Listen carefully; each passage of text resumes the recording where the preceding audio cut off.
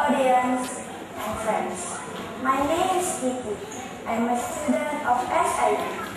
In this wonderful time, I'd like to tell you a story about Coco. Coco, the baby monkey that got lost in Bangkok. Deep in the jungle of Thailand lived Coco, the baby monkey.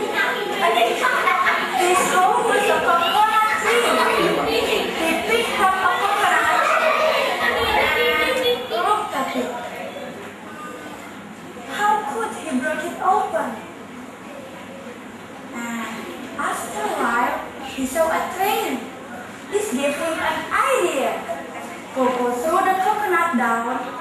It hit the train and broke open. Coco climbed down faster until he fell down. He fell right on the top of the train. His eyes stayed closed until the train carried him away. A long time later, Coco woke up. He was on a train at the Kuala Lumpur railway station. Then he went out from the station. He walked and walked. And in front of him was the giant tree. He asked for the giant tree. Do I live here? Is this my home? And the giant tree said, No, I'm not your home. Your home is like me. But I'm red and your home is brown. Coco still kept on searching. Then he stopped.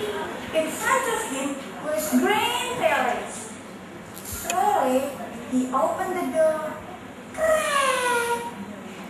Ah! Something fallen down! But it was on the other side of the river. How could he get across? Then he got a brilliant idea. When there was a boat, he jumped inside it. And soon, the little monkey was at the temple of the dawn. He asked the temple, Do I live here? Is this my home? But the temple said, No, I'm not your home. Your home is like me. But your home is also green on top. Coco was very sad now. He felt tired and sat down near a large pond. There were turtles in the pond, and they looked happy in their home. Suddenly, Coco cried.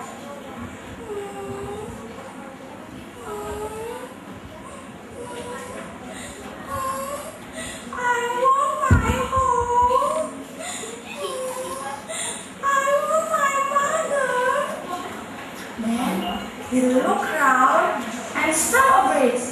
It was the memorial bridge. It was tall and brown and green on top too. Coco asked the bridge,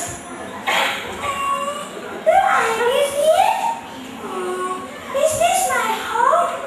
And the bridge said, No, I'm not your home. Your home is like me, but your home also has a little round box at the top. Coco still ran until he came to a golden mountain. He climbed up the golden mountain. At the top, he looked down and smiled. He saw a tall, brown tree with green leaves and little round birds at the top. He climbed down faster and he ran to the Dusit Zoo. He found monkeys inside there. He found a very large old coconut tree. He asked the tree, Do I live here? Is this my home? The tree answered, Yeah, your home is like me. But you live in a jungle where there are many more trees like me. But river and find a boat. It will take you there. Coco was so happy now. When he found the boat, he jumped on the boat and went to sleep. Suddenly, when he woke up, there is Jello! Yeah! Now the boat is in storm! I'm scared! Then up ahead, he saw a big tree with palm branches hanging over the water. He got a brilliant idea. When the boat sailed under the branch, Coco jumped up and grabbed hold of it. But his arms were too weak. But he tried to keep holding the branch. But his body was tired too. Coco fell down again. His legs were broken. He felt too weak even to open his eyes.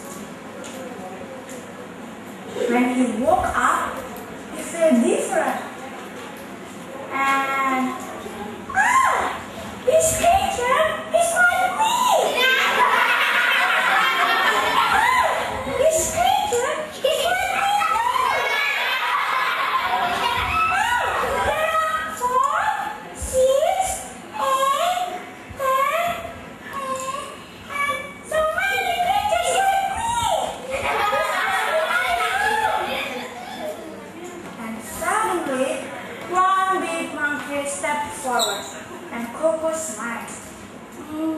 I'm your mother. Coco felt very, very happy now. He had managed to find his family again. Thank you.